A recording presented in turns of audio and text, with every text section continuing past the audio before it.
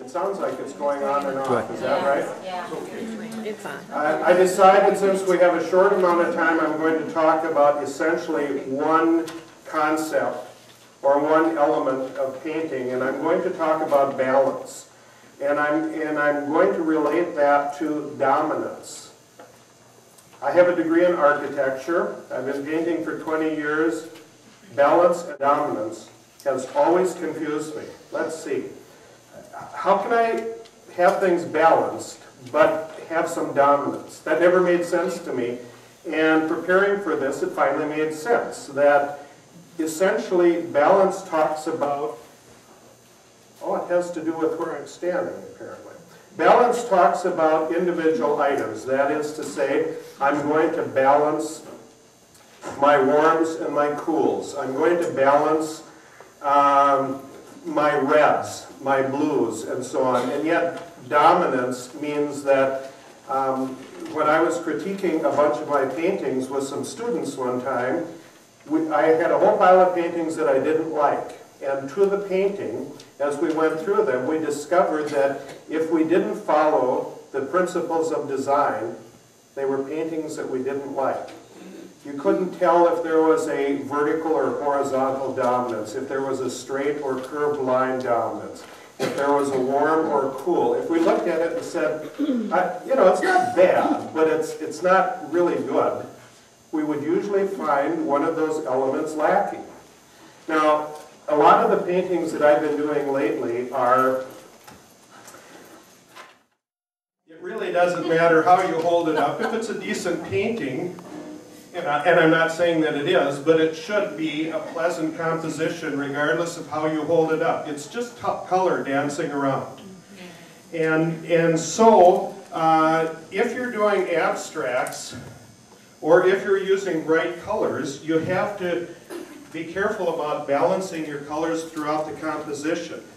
And so, what I'm going to do is just take that step and relate it also to composition. Here's another thing that I didn't understand.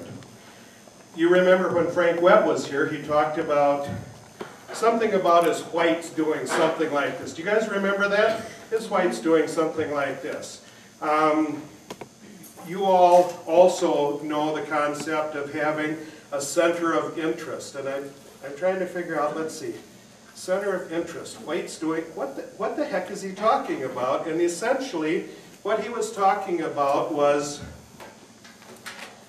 at least this is the way I read it, and I'm quite sure about this now. A lot of what Frank Webb paints, because he uses bright splashes of color, appear as abstracts. That is to say, there is color all over. And so, rather than leading you to a very specific center of interest, what he is doing is trying to get the viewer's eye into that painting and keep it inside that painting. Keep the viewer looking at that painting. And so, rather than saying, this is where I want you to look, he says, I want you to get into this painting and keep your eye within this painting.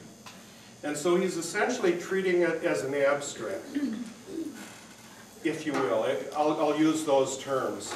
Karen Knutson, when she teaches her abstract course, oftentimes will do the crucifix, a way for the eye to move through. So there are a number of different ways of doing it, but essentially I'm going to do that with this painting tonight. Because I have such a short period of time, I started by doing a quick sketch.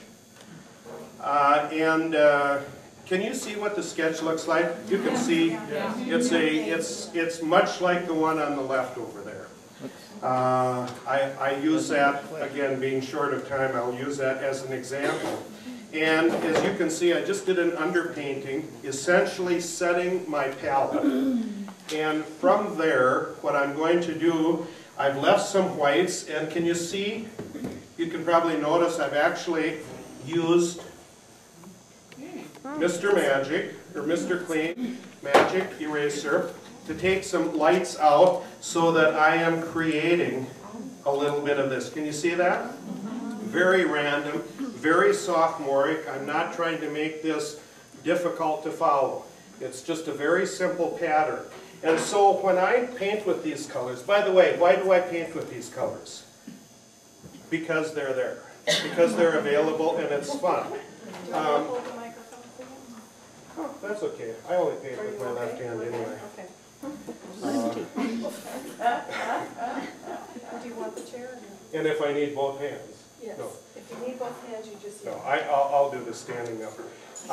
As you see, I do paintings realistically, this kind of stuff. It's just to have fun and just experimenting, trying to see where this is going. And I don't do a lot of planning. I was somewhat skeptical about painting like this because what can I say? All I'm doing is getting color to dance across the page. I'm just going to start painting and let's see where it goes. I pick out colors in here. Does it make any sense? We're going to talk about balance now. And here's what I do when I paint. Very simplistic. I have a yellow there. What kind of yellow? That's a yellow. I'm going to put some yellow here.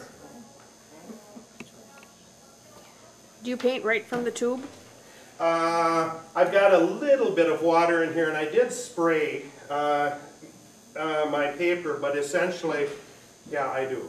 I like to, I like bright colors, and I find it interesting when people say, gosh, I'd like to get brighter paintings. I wish I could make mine brighter. How do you do that? And I, again, get very simplistic and say, let's see. We've got pigment and we've got water. Those are the two elements we're working. I wonder what I should use more of. Pigment, water, pigment. You know, I think I'll take more pigment. And so the answer is, you want a bright yellow, go in and take a bright yellow and put it on. It's a simple, you know, that's not a difficult concept, but I'm not that brave. You know, it doesn't take bravery, it takes stupidity more than anything. All I'm doing is trying to have fun and experiment with color. And, you know, this may go in the garbage tomorrow, but tonight I'm going to have fun doing it and try to learn something from it. So, I haven't gone too far with my yellows. That's how simply balanced. I'll pick the yellow up again later. I see that I've put some orange in as underpainting. I'm going to do some orange on the roofs here. That's always a fun color to do. Are you working on arches? I'm working on, you know, I actually have some Kilimanjaro here. It's just 140 pounds. There's nothing special about it. I buy whatever is on sale. How do you like that? I've used Arches, Winsor Newton, and Kilimanjaro, and I can't tell the difference between them personally. Okay, I know that I'm going to be doing some orange down here. I don't know why, but I'll put some in just down here. If anybody has any questions, please ask. I have a question. Yeah. What about this thing? The magic eraser, the woman from the North Shore came and she was using that. Joyce Gow. Yep. Yeah, and I'm wondering, does anybody know what those chemicals in that magic eraser does to your paper? I don't Over a know. long term? I don't know the answer to that. Because it's pretty potent if you use it on Yeah. your walls or on your floor, and I'm wondering about the paper. Yeah, no, I don't know the answer to that. I've got something that I'd like the whole group and Dick, you to hear. One of my students came to class today and she bought 10 sheets of Arches cold pressed paper, 10 sheets, all wrapped up in shrink wrap just like Arches does it, and it's Arches paper, for $5.50. And she said, oh, that's got to be a mistake. And they said, no, it's on sale then. No, it's not on sale. Joanne Fabrics. That's 10 sheets for $5.50. Let me add something to that. I went over there last you did. Well, I had to make a detour. I was going somewhere else. So I went there to the Woodbury one. They had one package left. Somebody had come in and bought all of it. Oh. And the package that I got had, the package was broken and there was some dirt on one sheet. But I said, this is an incredible price. You're selling one sheet for $6.60 and a package of 10 for $5.50. I don't understand. Yeah. And she said, well, it's the last package, do you want it? So then I went to Woodbury, and I also went to one up in Blaine, and nobody else has them, so I don't know. Oh. what it is. But anyway, So it's a somebody freaky has thing. them. Okay. Not kidding. Sorry, Dick. That's okay, that's okay. I'm just painting away. Now, let me do this, whatever this blue is. You know what kind of blue it is. Cerulean blue. Yeah. And so I throw some in up there. Oh, it's running. I'm going to lay a little bit in over here. I'm going to put some down in here. Just all we're talking about tonight is balance. We can talk about other things, what we're going to do after tonight. After the meeting, we can make plans, but with respect to this, we're talking about balance.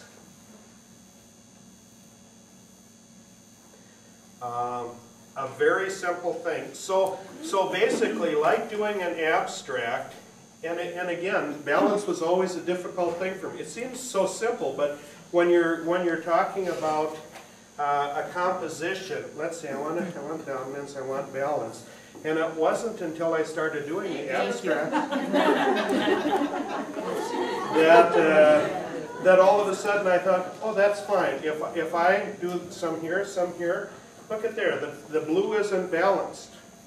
I need blue someplace down in here, don't I? Frank, you can see. You're sitting right up front. You should be able to tell me. Now, how do I balance something like that? Well, I can have exact amounts in different spots. I can have a tiny one out here and a big one in here and a small one down here. I can have, to get balance, I can have one that is very vibrant or intense, and a larger one that isn't as intense. So there are different ways to balance things. And that's part of the trick of getting a nice composition being at least somewhat subtle. You know, you don't have to go overboard. I'm going to pick up another color. You got that one green color coming down next to the yellow now. Do you have the... You noticed that. Now I do have an underpainting over here.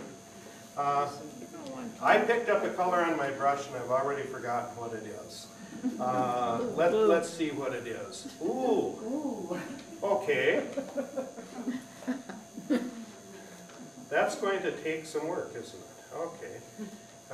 Little ultramarine. Now, you notice that I'm saving my darks till last,